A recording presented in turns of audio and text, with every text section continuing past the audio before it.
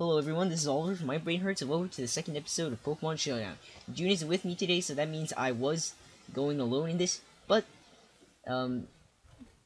anyway, the X and Y UU tier has recently popped up, and a lot of people have had great battles recently, including myself. Let's go ahead and look at this team preview here. So, looking at this team preview, we've a bunch of very powerful Pokemon like Hydreigon, Absol, Deoxys Defense, even Magnezone have all been unbanned and demoted down to the underused tier. I disagree with this. I hope they ban a lot of these Pokemon soon, but it's still in beta. I can't really do anything right now, but let's go ahead and analyze the team here.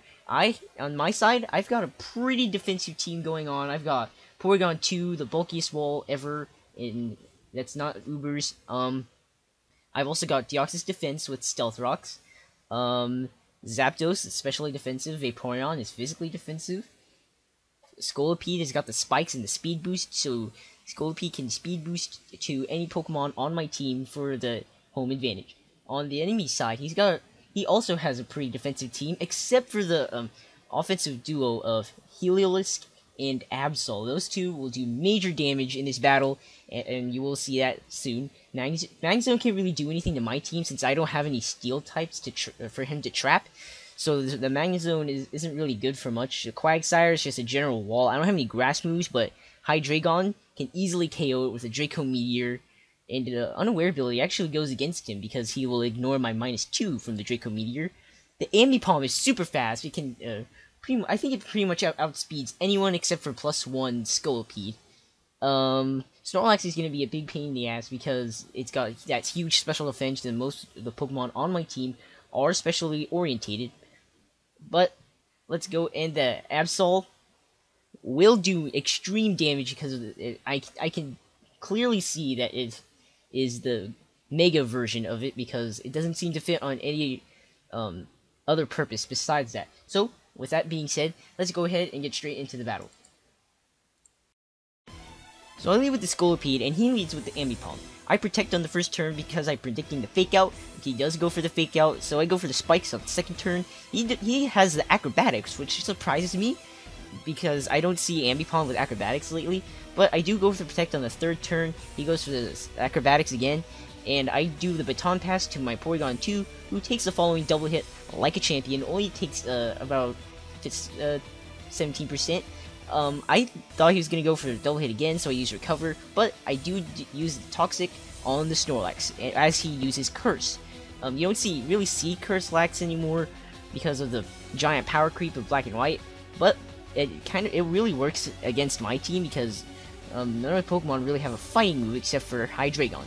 So I go into Vaporeon to take the Body Slam, but he gets paralyzed and I'm not able to roar him out. So I just decide to change tactics and switch into my Deoxys Defense to knock off his leftovers so that he cannot recover as efficiently. He decides to use Rest, which is a smart move to get rid of the Toxic. So I go ahead and set up the Stealth Rocks because he's asleep, and I switch back out into Vaporeon so I can roar him away from the battlefield. So he uses Curse again, which is good because that means Rallis can't take any more damage, and I roar him out into the Quagsire. So I go into Porygon 2, so I can, intending to Toxic this thing, which I do land, but he uses Toxic on me as well, and that's going to be pretty important because that pretty much limits Porygon 2's staying power. So I go for the Tri-Attack on the switch, I hit the Snorlax for a bit of damage, and I go back into Vaporeon knowing he's going to use Curse again.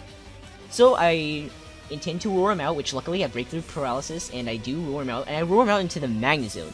Now, knowing this Magnezone is going to go for the electric move, I send out Leo, my Zapdos, but he goes for the Charge Beam, which surprised me as well. But his hidden power does 42%. I was expecting it to do a lot more at +1, but this Zapdos is especially defensive with full investment in special defense and a calm nature. So I go for the Heat Wave, and luckily I burn that, and that's going to be pretty important because the passive damage will take out that Magnezone without me even having to use Heat Wave again.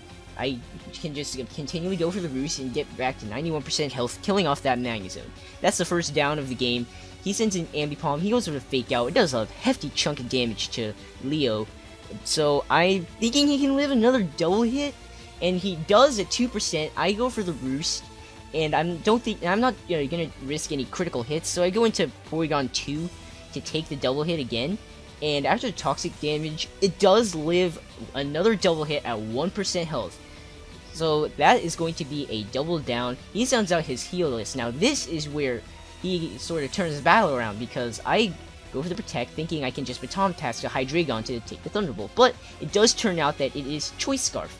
So knowing that, I go into Leo, go for the Roost because I know he's going to switch out.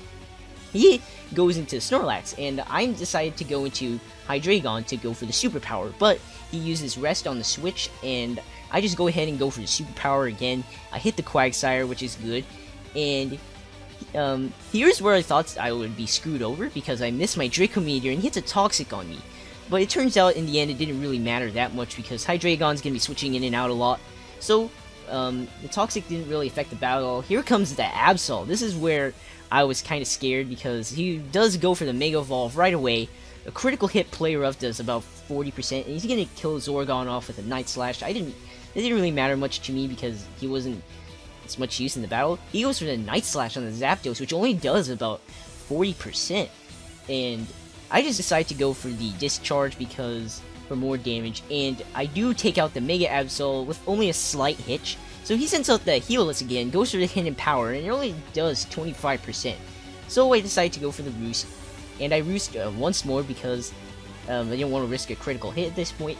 So I misclick here and go for the Discharge when I wanted to go for the Heat Wave, but it didn't really matter much because Leo can't do anything to that Snorlax really, so I'm just going to switch out this turn. So he sends out his Snorlax. I go into Hydreigon to go for the superpower, and that is going to be the game. So, I hope you enjoyed this X and Y UU battle. I'll be back with more soon, so peace out.